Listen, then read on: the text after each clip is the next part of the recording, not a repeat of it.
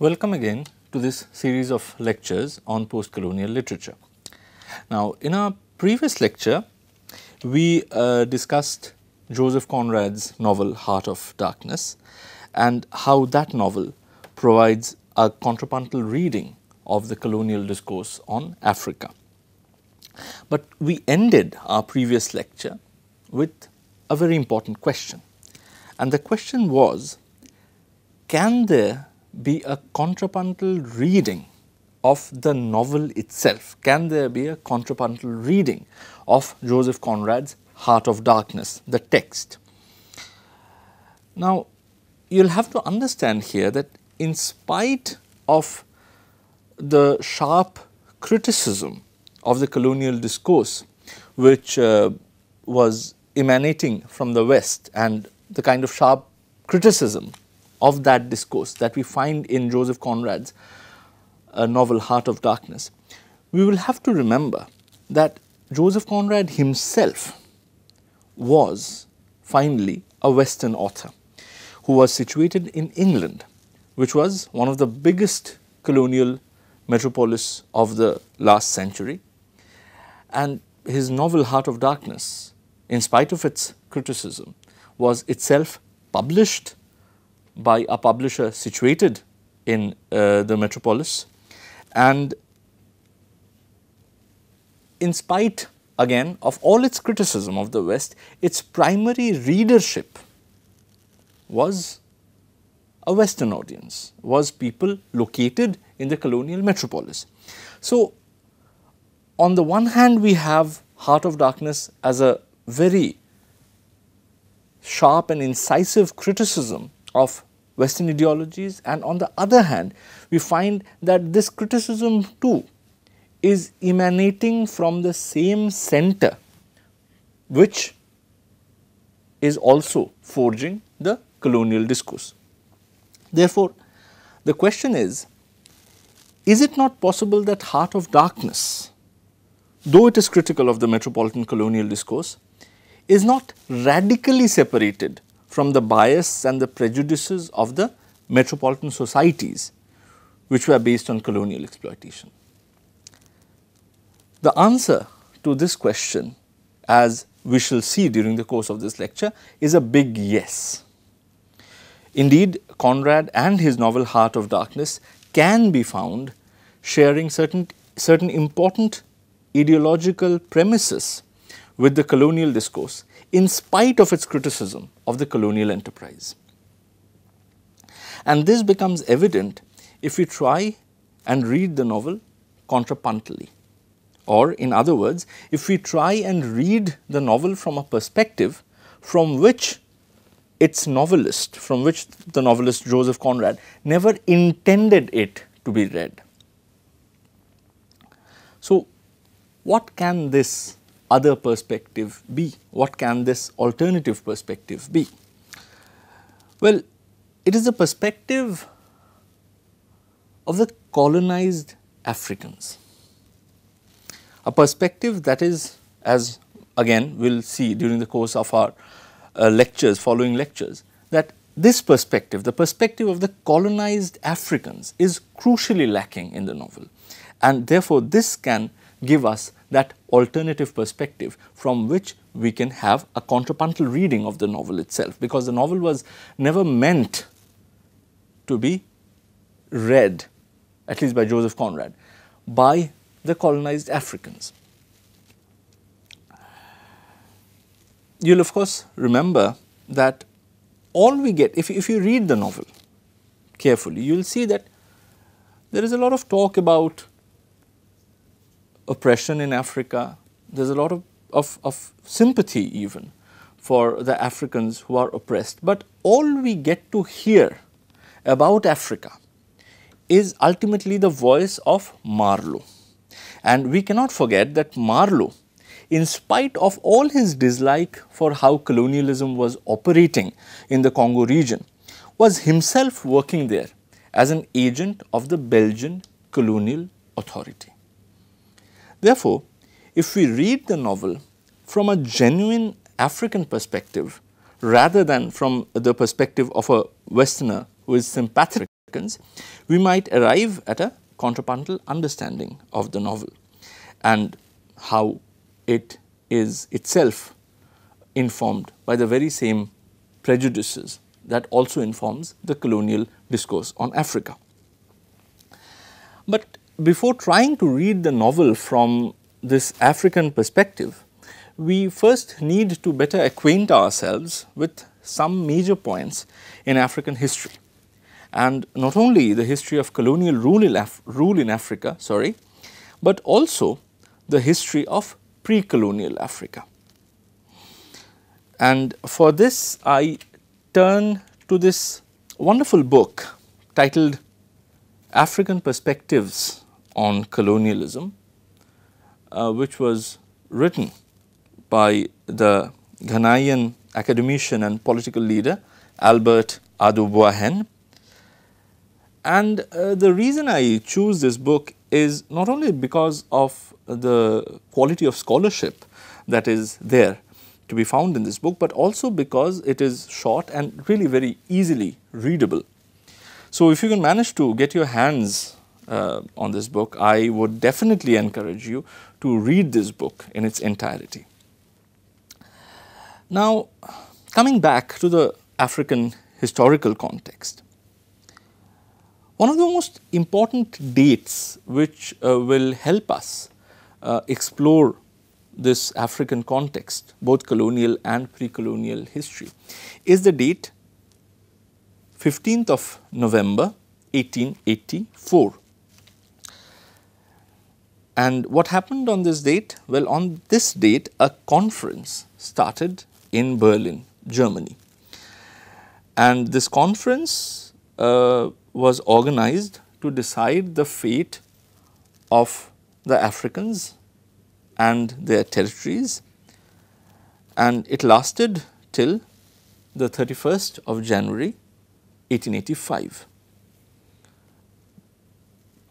Now, the decisions that were taken during these few months of the conference were so momentous that it changed the political geography of African continent, of the entire African continent, forever.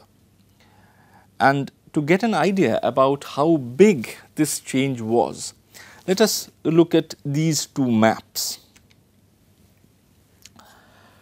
So, on the left side, the map on the left side, which shows how Africa looked politically just a few years before the Berlin Conference, you can see that most of the continent is divided into small tribal kingdoms, barring the large green patch here at the top, which of course is part of the Ottoman Empire, and the blue portion here at the top marked Algeria, which was a French colony. Apart from this, if you look down near the south of the continent, you can see a pink portion marked Cape Colony, and this was the colony of the British. Now, look at the map on the right and the date, and both these maps, they have the dates on top of them.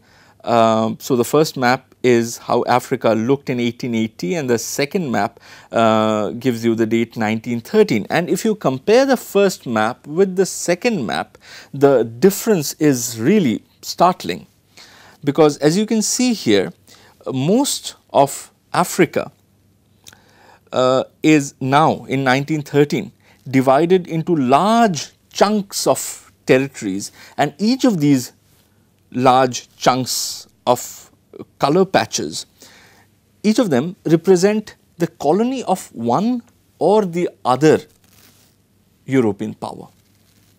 So, for instance, the large blue patch which starts from the north where Algeria is located and which continues down almost to the center of the continent represents the French colony in Africa. The pink patches throughout the continent, they represent the British colonies in Africa. And of course, this portion marked in violet is the Congo region, which was the Belgian colony in Africa, and this is the place where Conrad situates his Heart of Darkness. So, and apart from two areas, one marked in yellow here in the east of Africa. So, apart from these two areas, one here which represents the kingdom of Ethiopia, and the other one here which is marked in light blue, which represents Liberia. Apart from these two regions, the whole of Africa by 1913 was neatly parcelled out as colonies of various European powers.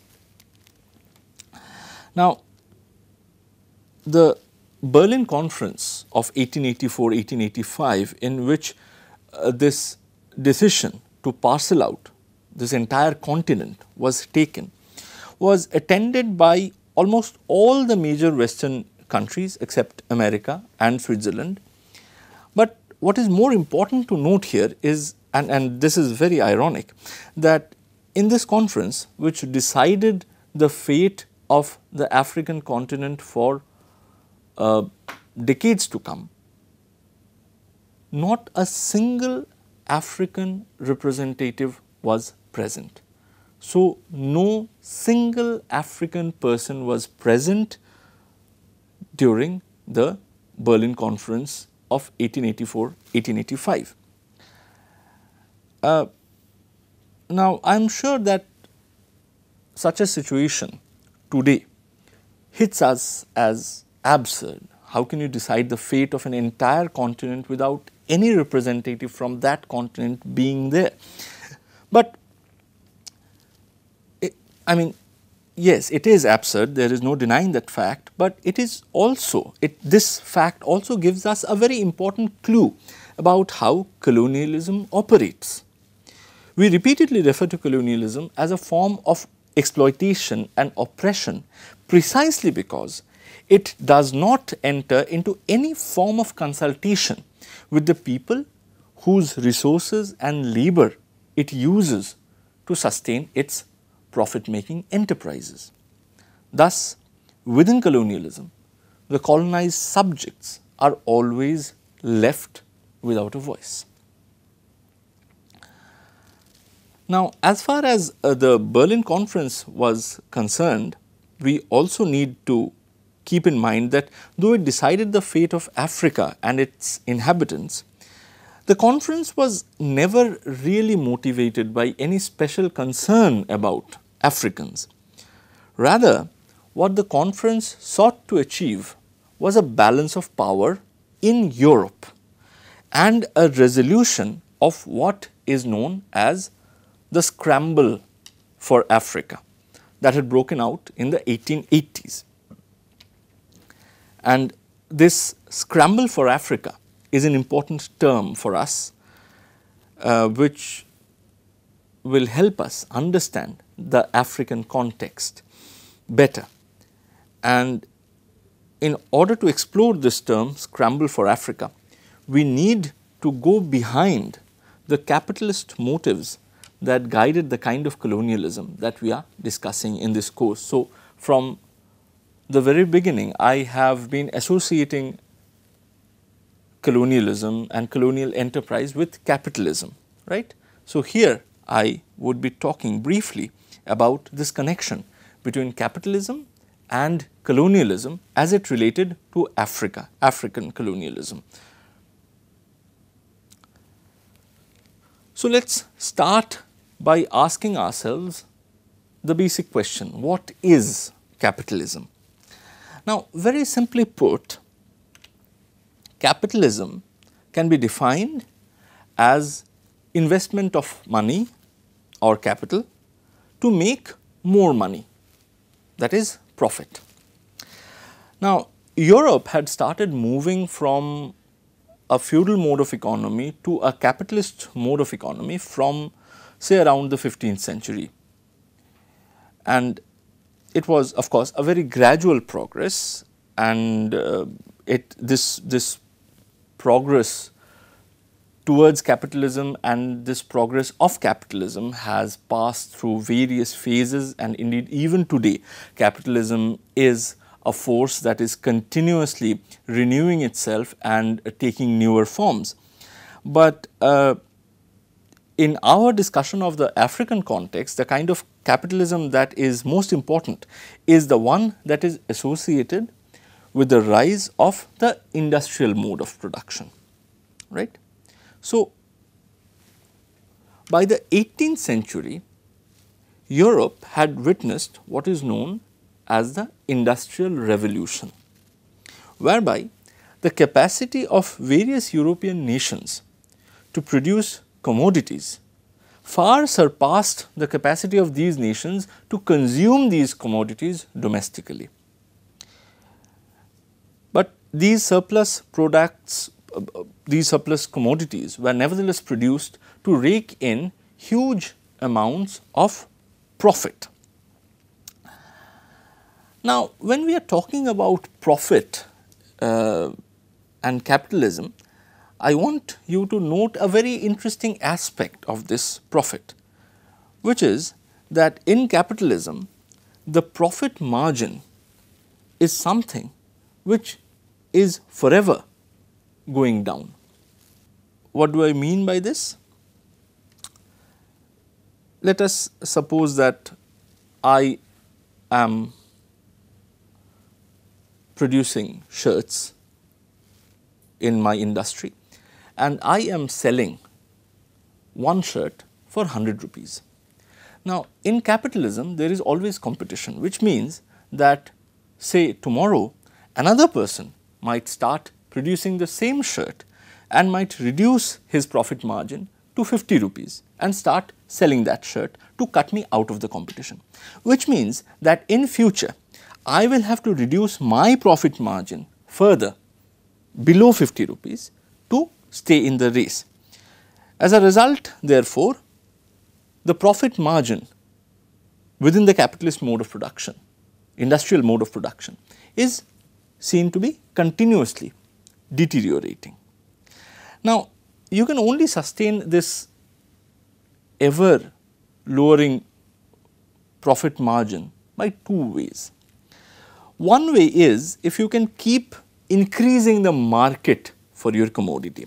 So, in other words, if earlier you got rupees 100 profit by selling one shirt to one person, in the changed circumstances where your profit margin has come down to 50, say for instance, in order to make that same profit, you will have to sell the shirt to two persons. You will have to make two shirts and you will have to sell it to two people in order to get that profit. If your profit margin further declines, if it goes down to say rupee 1, then of course you will have to find a larger market, which means that you will have to, in order to make rupees 100 profit, you will have to sell it to 100 people, right. So, by continuously increasing the size of your market, you can still rake in the same amount of profit that you were doing earlier before the competition. But another way, there is also another way which is usually coupled with this first way to sustain the business in spite of a deteriorating profit margin, and that is if you can find some way to reduce the price of raw material that goes into the making of a commodity.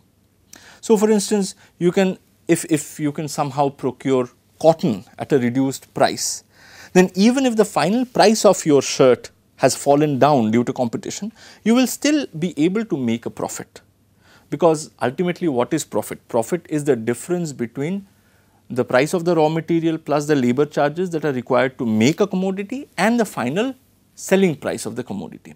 So, if you can find some way to reduce the price of the raw material and the labor input, then even if your final price is coming down, the difference is maintained and profit is maintained.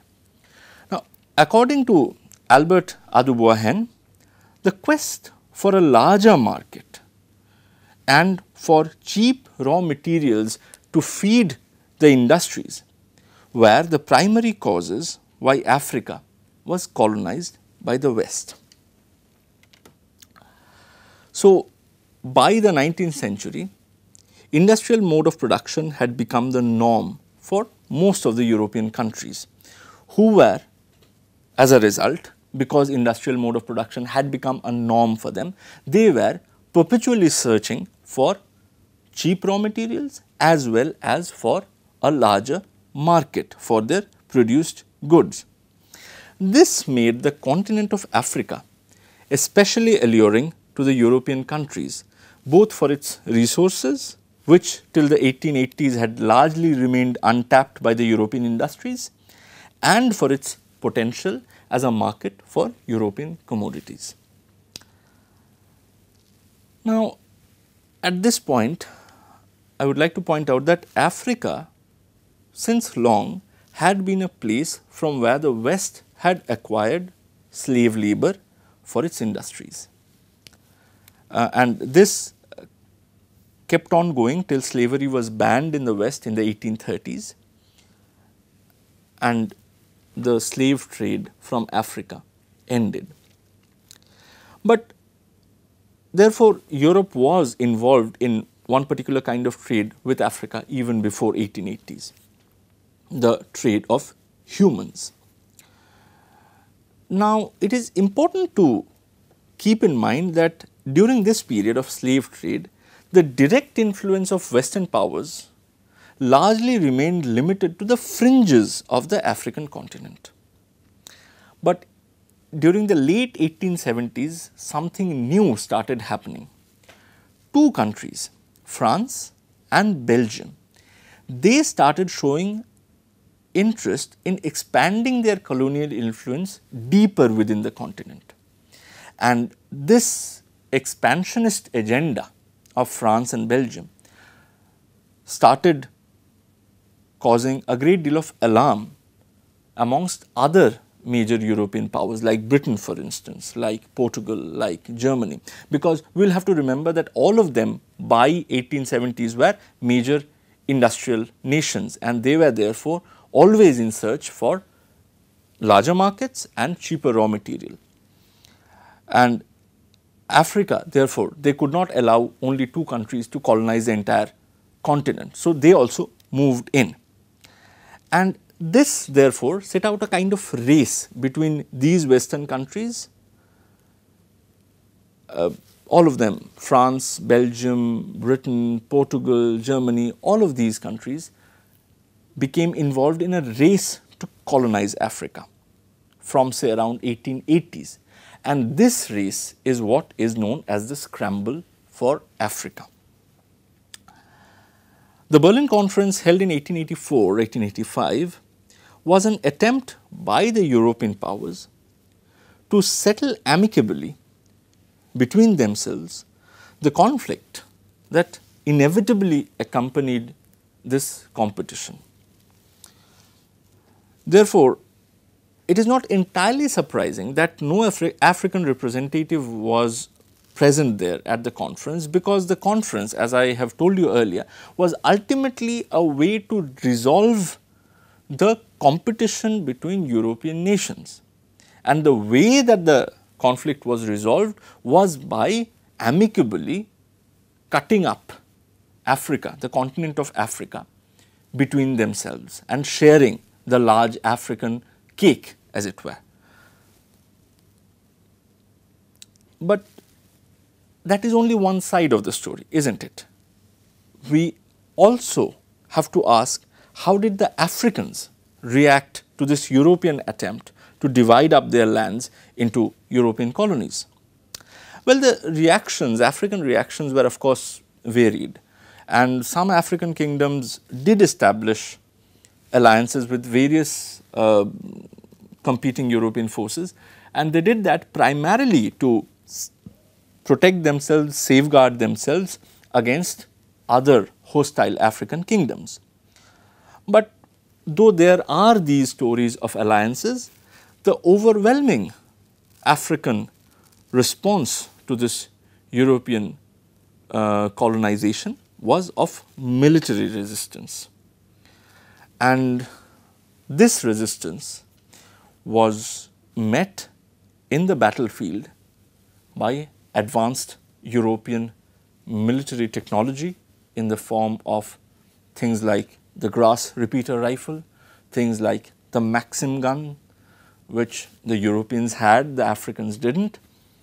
And this really decimated the African military that the Europeans encountered in the battlefield. And as a result, within a decade of the Berlin Conference, all major African kingdoms except Ethiopia and Liberia lost their independence and became European colonies.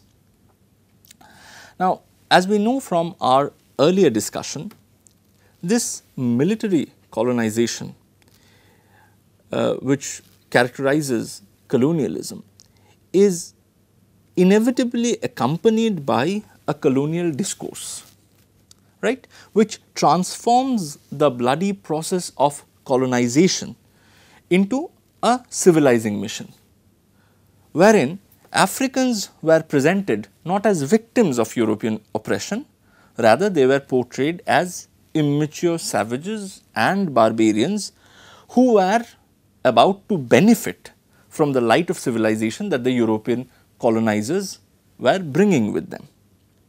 Now, this is of course very well known to us. This is the colonial discourse as civilizing mission. However, Boahen points out in his book that contrary to this colonial discourse, the Africans who were subjugated by the Europeans were far from being savages and barbarians. Not only did they have a very long and rich cultural tradition, they were also thriving economically and socially till before 1880s, when the scramble for Africa began and when their independence ended. Now, indeed, by the 1870s, African kingdoms had largely shaken themselves out of the ill effects of slave trade that had plagued them till the 1830s. And they had started prospering in terms of trade, for instance. African societies were witnessing a more equitable distribution of wealth. The necessity of commerce had also started resulting in the development of infrastructure, for instance, wherein land and river routes were being linked to form large trade networks. African population was also increasing till before 1880s, and this was a sign of progress because the slave trade had considerably depleted the African population. And of course, colonialism post 1880s was again going to reverse this population trend. The population was again going to go in decline, which of course points at a general impoverishment of Africa and Africans. And finally, a lot of interesting experiments with constitutional politics was also going on in pre-colonial Africa, especially in places like Ghana, before the Europeans forcibly came in to claim the whole of Africa for themselves and declared the Africans as savages and brushing all these signs of progress and development aside. Now, in our next lecture, we will return to the novel Heart of Darkness, but with this new awareness of the colonial and pre-colonial African context.